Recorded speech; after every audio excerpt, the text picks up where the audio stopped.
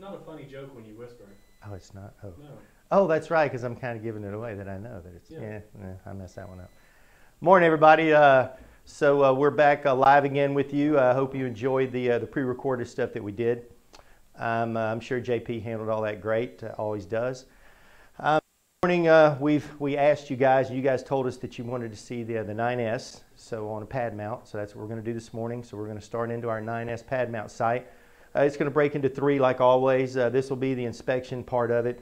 Then we'll go into all the connections and everything, and then we'll do the actual testing. Oh. Yeah, sorry. Not this one? Oh, okay. No, not that one, this one. No, okay. Can they see this one? Not yet. Oh. I mean, it'll eventually. I mean, eventually. What is eventually? So the whole time I was sitting there talking to this, and it wasn't, it was over there. Right. Okay. Well, they're used to me We'll doing fix it in post. Yeah. So as usual, it'll break down. The second part of it is where we're going to actually do all the connections and everything, and then the last part, we'll go ahead and do the testing, and then talk about what we found there, which we did find something at this site, so it'll be a good one. So beforehand, I do have a couple things I want to talk about. Unfortunately, and this is, I try and tell people this when they ask me, what do you do? And at some point in there, I have to try and bring in what we get involved in. It is not, you wouldn't consider it the safest job in the world. And unfortunately, things happen. And when I was in Oklahoma City a few weeks ago at Oklahoma Gas and Electric, a young man named Chad was in an accident. And so Chad now has lost this down, these, and a large portion over here. And, we talk about it all the time. And I will tell you this, at this point in my career, it is much more important for me, rather than to sell anything, is if anything that we talk about could keep someone from getting into problems, that's what drives me in this stuff. I'll just tell y'all straight up. So please be cognizant of how, at the end of the day, Friday afternoons, we know the time stuff like this happens more, and you've got all the people that are there with him, they're going to be involved, and they're going to be dealing with the guilt of it. Was there anything they could do? I mean, there's much more than just that person. And now his family, everyone's affected for the rest of his life. So let's just keep that in mind when we're out there, all right? Let's just be real cognizant of we're not baking cookies. You hear me say that all the time.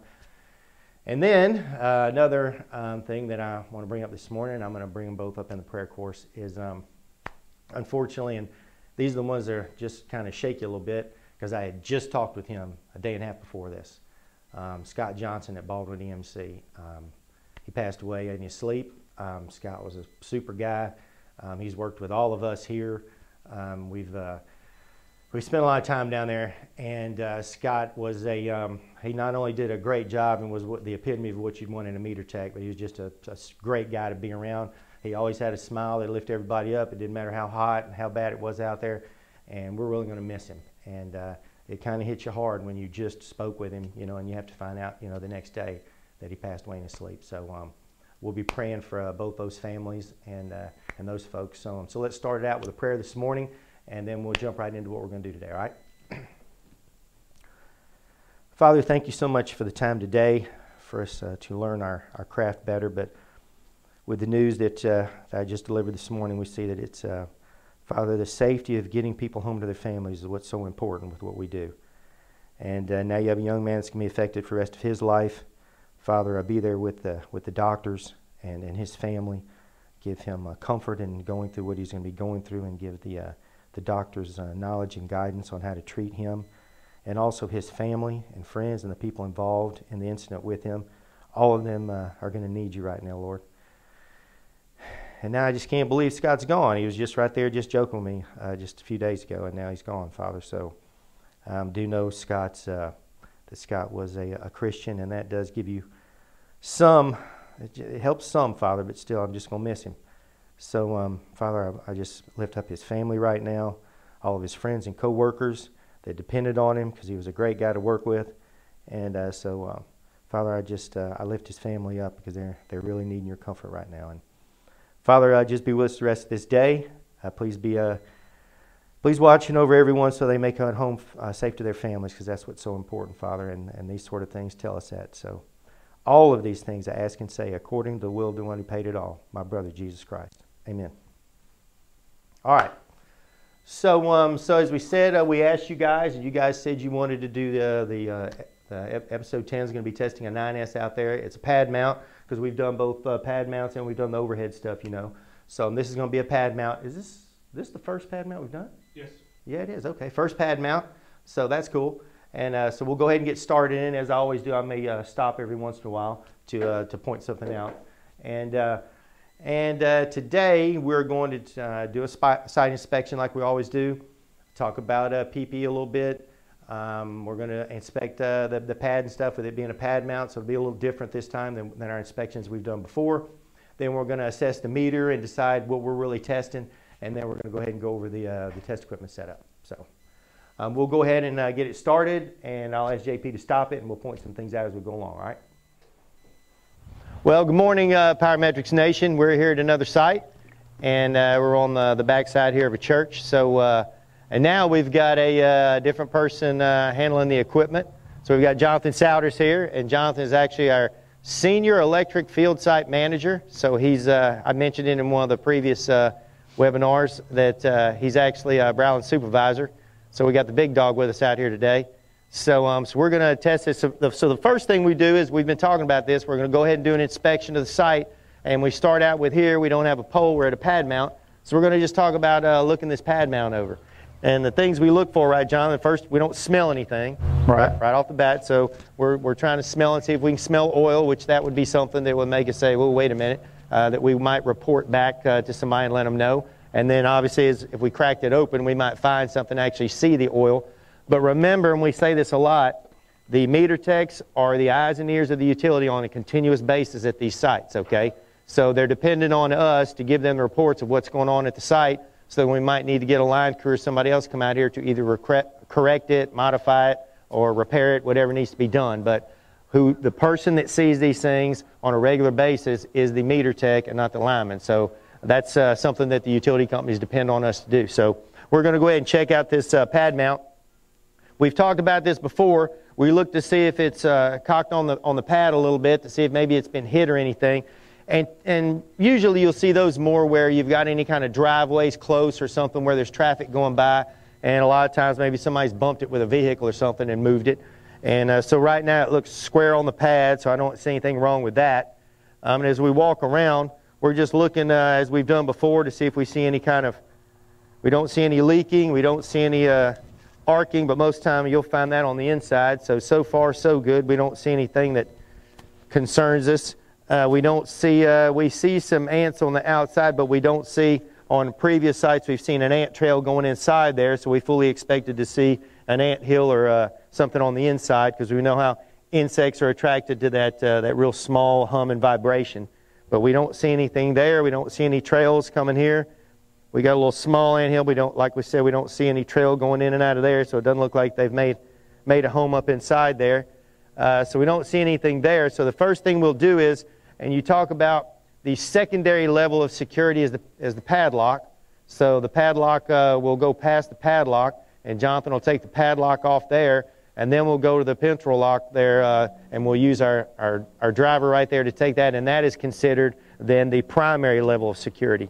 So when we get into that, then once you get into that, you do have to have your primary gloves on. And then, of course, anytime you get past, you can just think of it as an imaginary line of demarcation, so to speak, right here. Once you get past that, you need to be sleeved up as well. But as long as we're just, we're staying on the outside of that, and we'll go ahead and hit it with the heat gun here in a second as well. We're not going on the inside, so all we need is our primary gloves, but not actually sleeved up. So Jonathan's going to go ahead and crack the door open, and then he's going to open up the pintle lock there. And we can see it's, they've labeled it, it's 150 kVA. We've seen on previous transformers where they have more information on the outside of it. Oh my God. Where it'll say that it's stainless steel, R temp and that's not on this one, but they have labeled it at least on the size of it here. So when we open it up, we see, yeah, we have had some, it looks like we've got a snail colony in here. Some snails have started to get in here pretty good. So, but looking down in the bottom of it, we don't see any, as we said before, we don't see anything scaring the bottom. No snakes, no, which Browland made it very clear he didn't like snakes, by the way. It's true. It is true, isn't it? Brylan does not like snakes. So thank goodness there's no snake in there, so we don't see any snakes. We don't see any anything else, no large ant hills or anything in that we wouldn't like. We also noticed that, as we've seen previously, they've also put these sleeves and covers over here on the terminals right here, which is a good idea. So you'll need to remove those to get in there and put your wraps or put our flexes on in there. But right now we don't really see anything that's making us think we need to report it to anyone. So so far so good. So we'll come back here in a minute. We'll actually wrap them with our flexes. We're just doing the inspection right now. You want to go ahead and hit it with the heat gun and see what that says?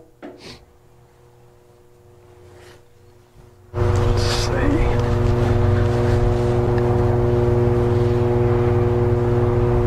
Just shooting on the spades to see if maybe anything's loose. We've got about 62 degrees on them. 62? Yeah.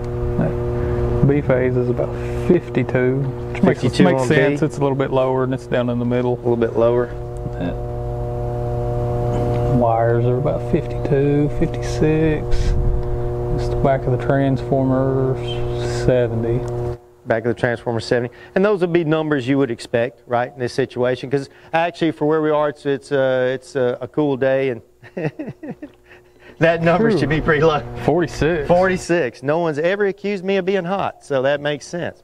So looking at that, the numbers all fall in line with what Jonathan would expect. So we don't see anything so far that we feel like we would need to report back and let anybody know about as being the eyes and ears, like we say out here. So far so good. So if you can see in the background here, we've got actually 2 services on the back of here. We've got a 1 meter here and 1 meter over here. So we're going to go check both of these meters out and do a little inspection on them. They've got the 2-piece covers on them. And as we've mentioned before, but we're going to say this every time in case this might be the only one that somebody sees. With the 2-piece covers, we recommend as just part of the standard procedure. It only takes a few more minutes for inspection purposes to take that top off. You might find something up in the top instead of just being concerned with making your connections on the test switch and then moving on. Go ahead and take that second piece, if you got a 2-piece cover, take the top off to make sure you don't have anything going on in the top of it. Mud daubers or other nests that could be built on the back side there, on the back side of that meter. So we're going to take both those off and take a look at these 2 meter cans. So let's go ahead and take a look at those. So again, we take our seal off. Okay.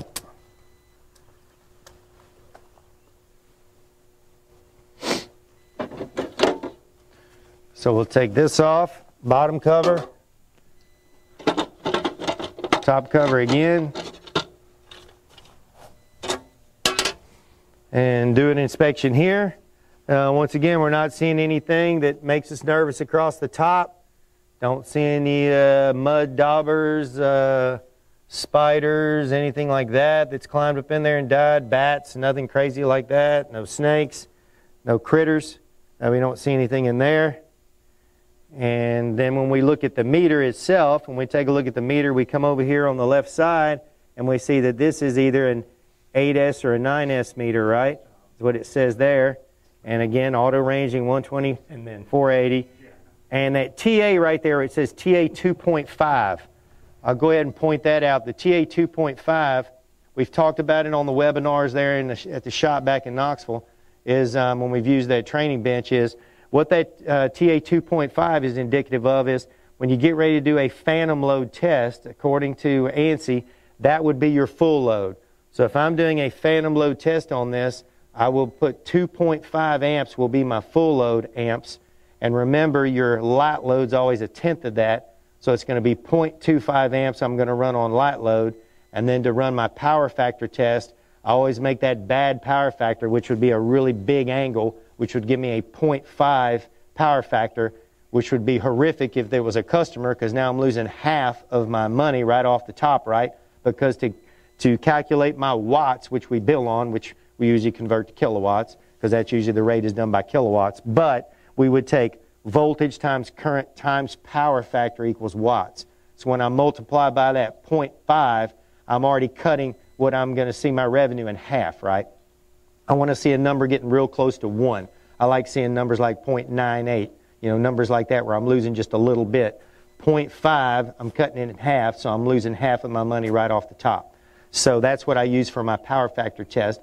So you remember using this in your transformer rated meters, which is what these are, because we've got CTs involved in a transformer that's behind JP right now that we looked at a minute ago. So since we have that, and this is a transformer rated meter, that 2.5 is typical for transformer rated meters.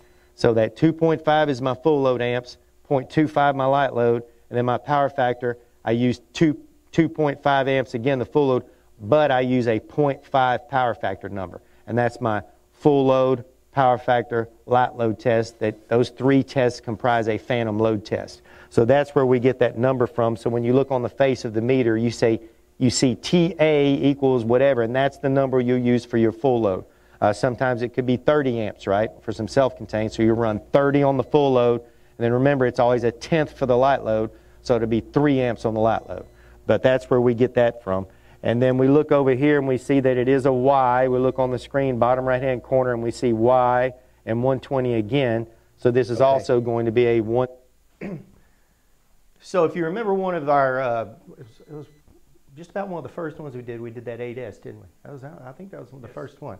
So difference being, it says 8S, 9S, but you go back to the old electromechanical days, and there was definitely a bigger differentiation between an 8S and a 9S. The 8S has handled all the delta stuff, okay, the 9S's didn't. So it rolled on it as the meters got better and better. They still had that differentiation. They're saying it could be 8S, 9S here. So when we look over here and we see the Y over here, then that's telling us it's a 9S, right?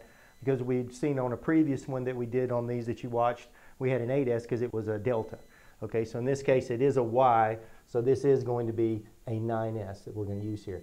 Class 20, that CL20 there is class 20, means it's a 20 amp rated meter.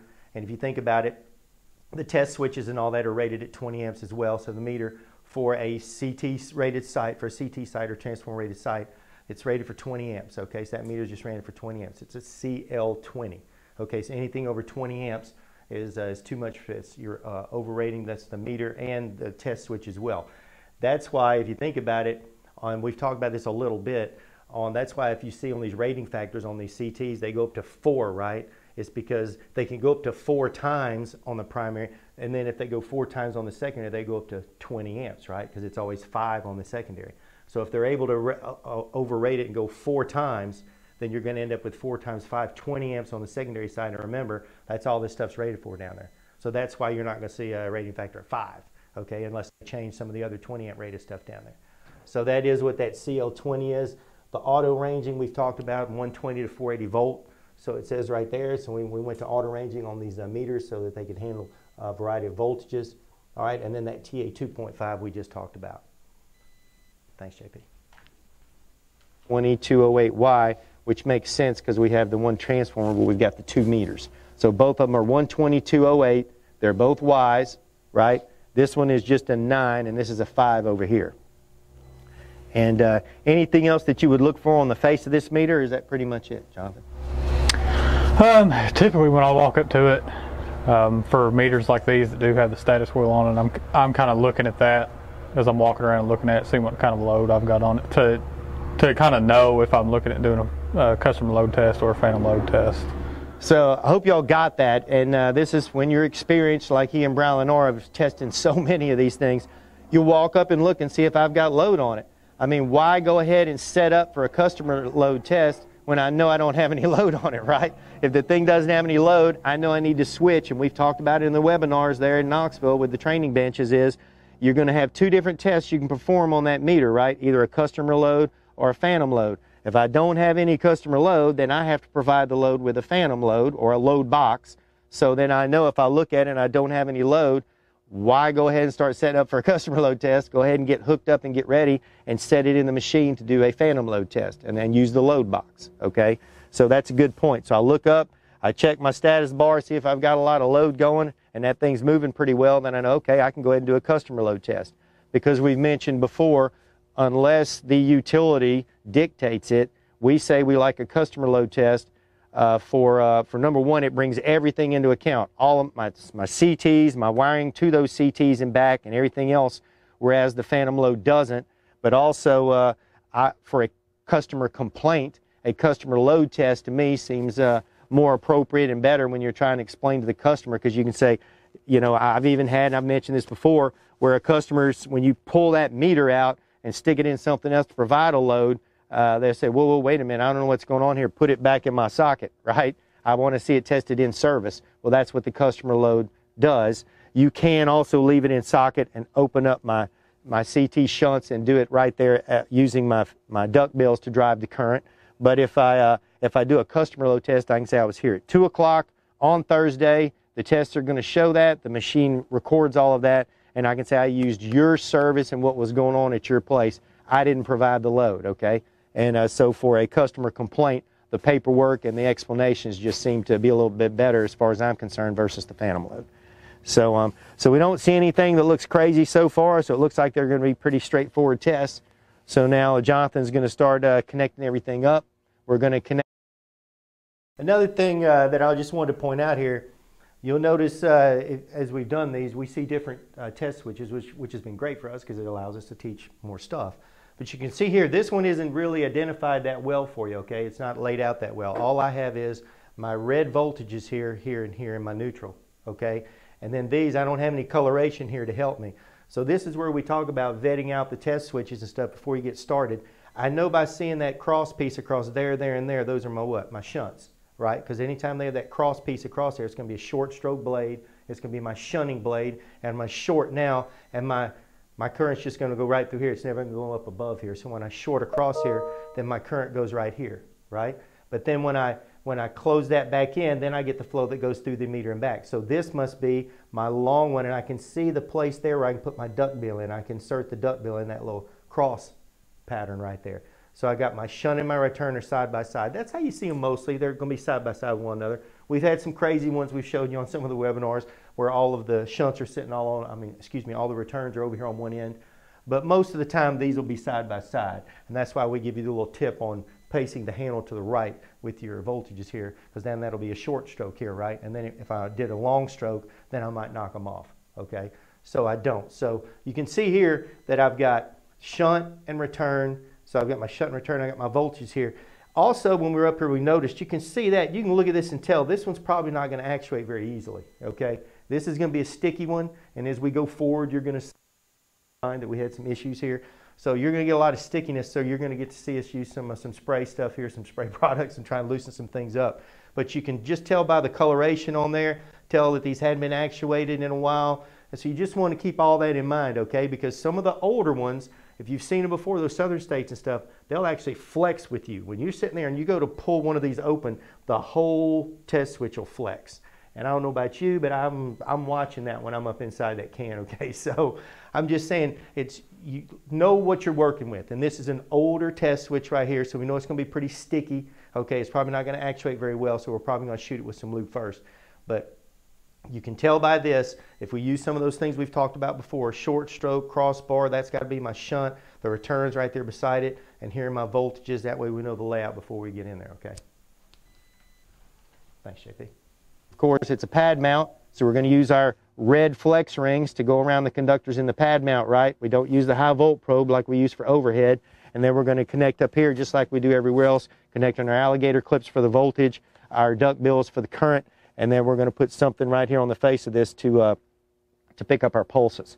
And as we've seen, when you're testing with doing these Landis and gear meters, you're going to need to open up and give it new potential on there, because that gets the pulses started again. If you don't do that, you'll be sitting here all day going, why aren't I getting any pulses? You might be checking your pickup, how it's connected, and do all that. So hopefully when someone sees this and they understand with Landis and gear meters, the way that they're built, as soon as they see potential and they see power to them, they will emit pulses for a certain amount of time, then they stop doing that, okay? They time out and they stop.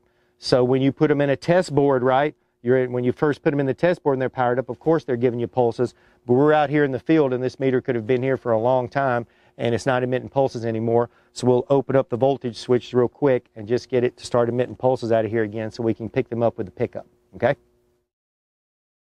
as always, thanks a lot to everybody that are involved in these things. Thanks to JP and Chris for providing all the information. Unfortunately, you have to listen to me up here jabbering, but if you have any questions on anything that you've seen today, please holler at us. Also, if you have any ideas for anything upcoming, holler at us, or anything we should mention.